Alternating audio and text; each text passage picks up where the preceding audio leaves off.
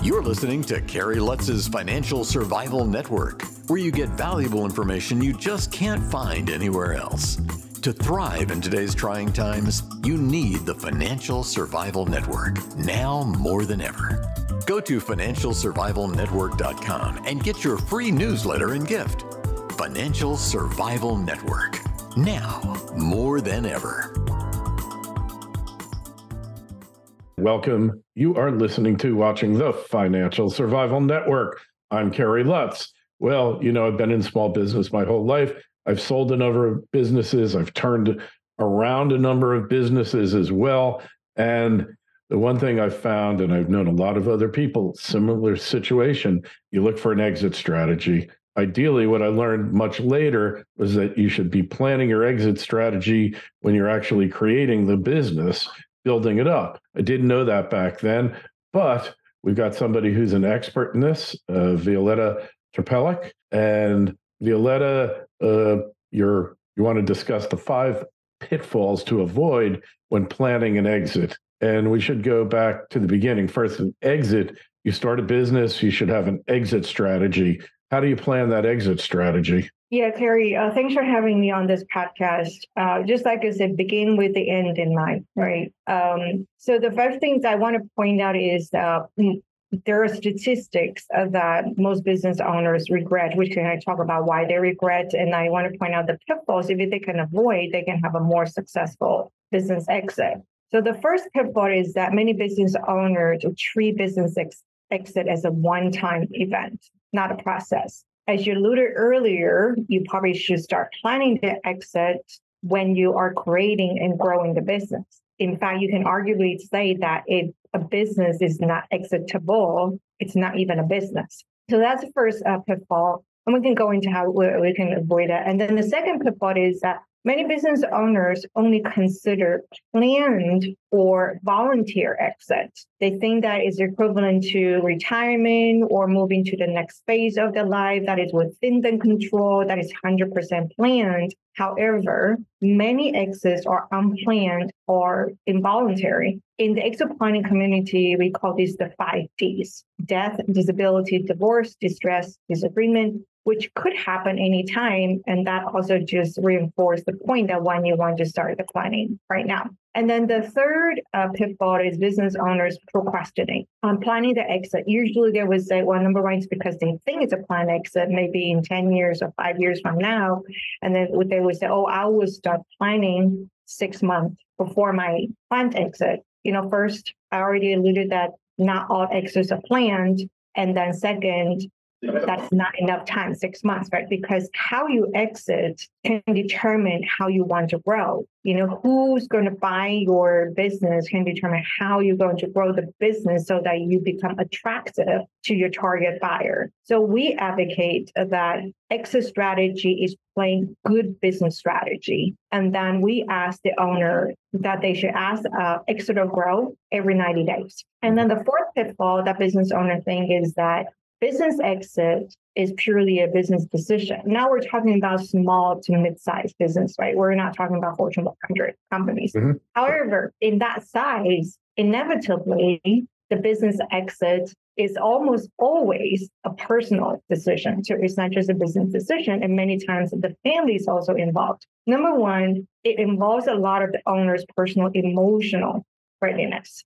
Later you would say component. Yeah. One of the reasons that the business owner regret after they exit the business is that they don't know who they are without the business, and they don't know how to spend the time. They don't know who to spend the time because that has become the identity. So there's a big piece of personal emotional readiness. And then the second is the personal financial readiness, right?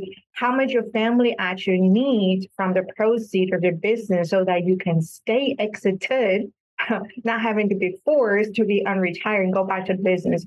Or if you want to venture into another business, how much risk can you and your family afford to go into the next venture and still be financially independent? So that's another why it's, they neglect to look at the personal financial readiness.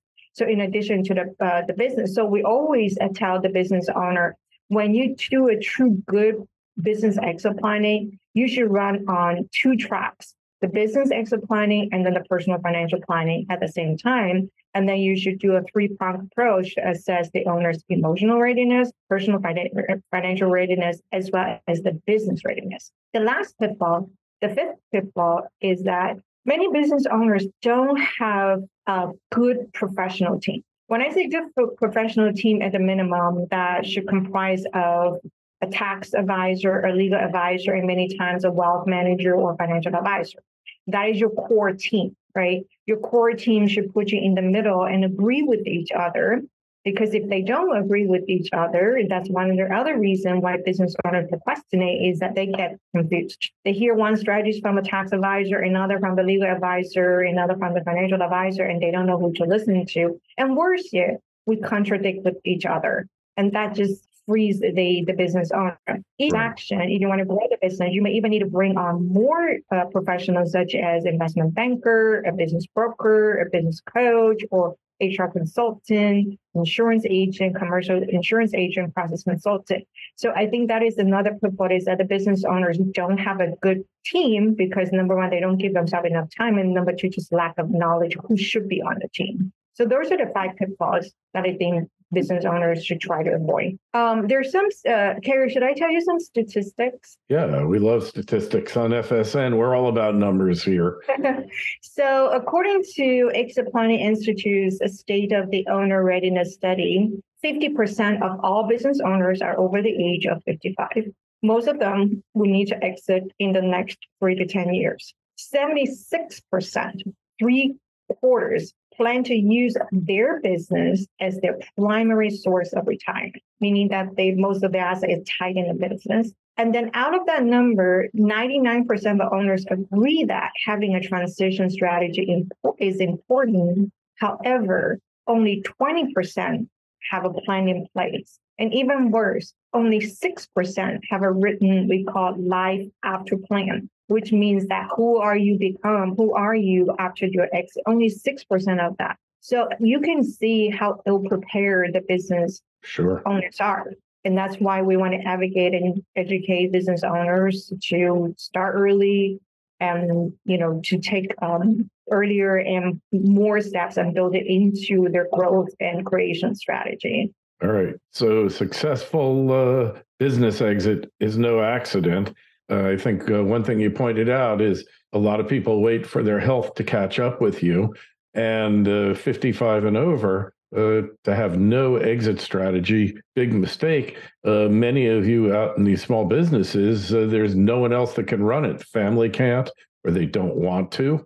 Mm-hmm. And basically, it's up to you to take care of this, or your heirs might very well suffer the consequences. Talk about exit strategies and getting companies back. There's a guy here in Florida I know who's sold a number of businesses, and many times he's wound up taking them back, which he's still in his prime, well, maybe not prime, but he's still able to build these companies back up and sell them again. It's not something, though, that you really want to do. Generally, when you're a business, when you sell it, out of sight, out of mind, you don't even want to know about it. Like 6 months before, you'll reach a point where you just want no part of it and you just move on. Don't just survive, thrive. The Financial Survival Network. Osino Resources is a Ross Beatty-backed gold exploration company in mining-friendly Namibia. Osino's district-scale land package is situated near 2 producing gold mines, one of which Osino's management team previously developed and sold to B2 Gold. Osino's founders and management are experienced mining professionals who have already successfully developed and sold 2 companies in the past 7 years. Osino has an excellent shareholder base, with Ross Beatty owning 20%, insiders 5%, and Resource Capital Funds 8%. This is an exploration company with drills turning that you'll definitely want to pay attention to. Osino trades in New York under the ticker OSIIF and in Toronto under the ticker OSI. To learn more, go to osinoresources.com. That's osinoresources.com. This is the Financial Survival Network, the information you need to thrive now more than ever.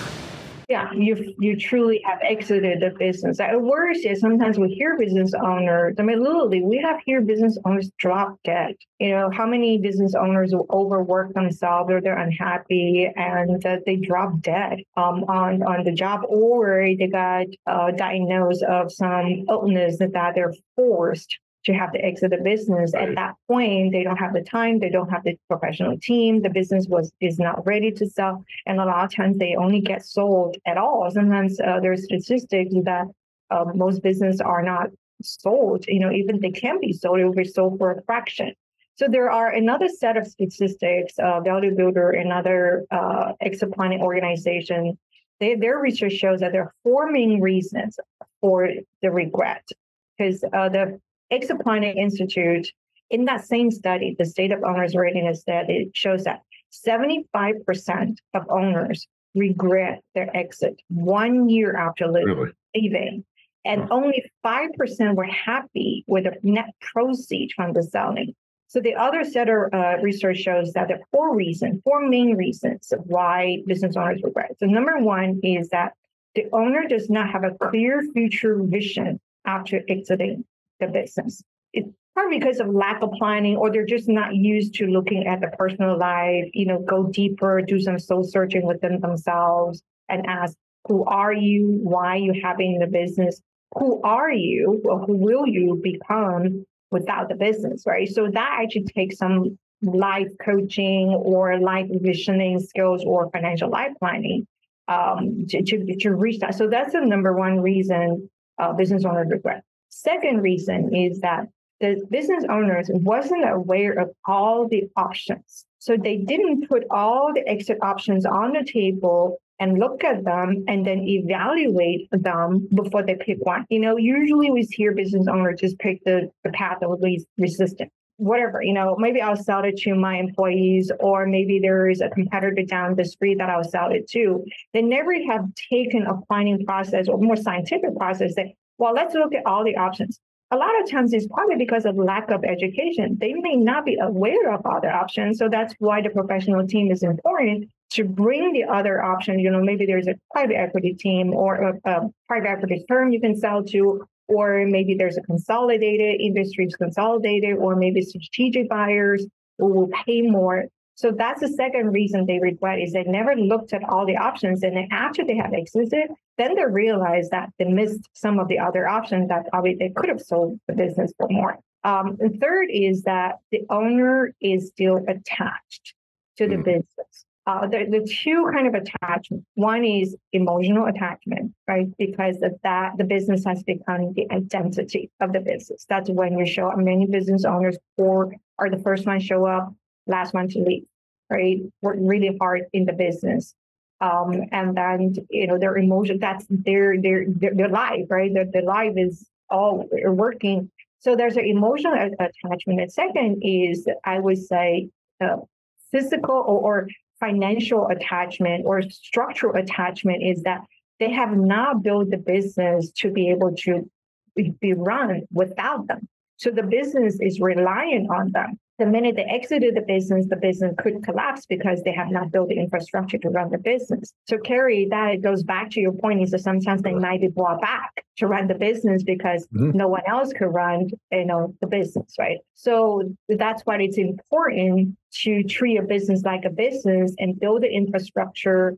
We call the four C's, the four capital, the structural capital, which means that you have the structure to run the business. And then the second is social capital, is the brand name. That is not you. Your name is not on the door. And then customer capital is that your business is not overly reliant on major customers or clientele. Particularly, that clientele is not just doing business because of the relationship of the owner. Because they only do the business based on the relationship of the owner. Once the owner exited, then it's gone, right? And then the other is human capital, is to build a leadership team so that they can run the business without the owner. The fourth reason for regret is that the business owner is unhappy with how their employees are treated after their exit. I think this goes back to Kerry, that because they really didn't lay out all the exit options and evaluated all the options and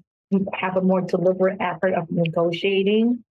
So therefore, when the buyer buys out and then they want to treat the employees however they want to, or maybe the business owner have not built some kind of financial incentive to make sure that the employees are taken care of, right? So again, that goes back to why a holistic approach and an early approach of business exit planning is very important.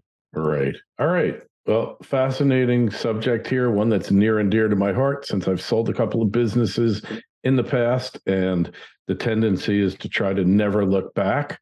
But the reality is that it doesn't work that way.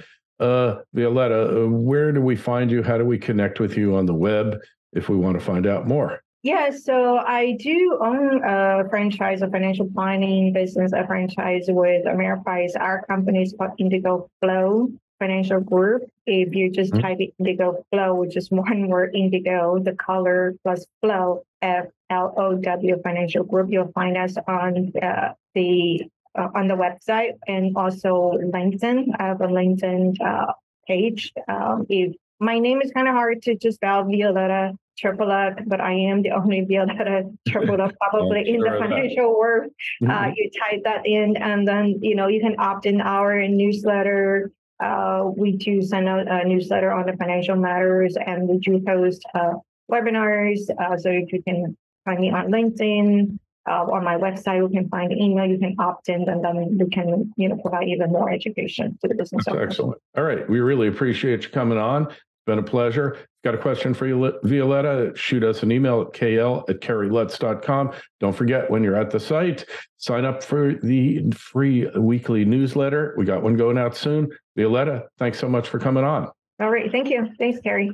Thanks for listening to Kerry Lutz's Financial Survival Network, your solution to today's trying times. For the latest, go to financialsurvivalnetwork.com. Financial Survival Network, now more than ever.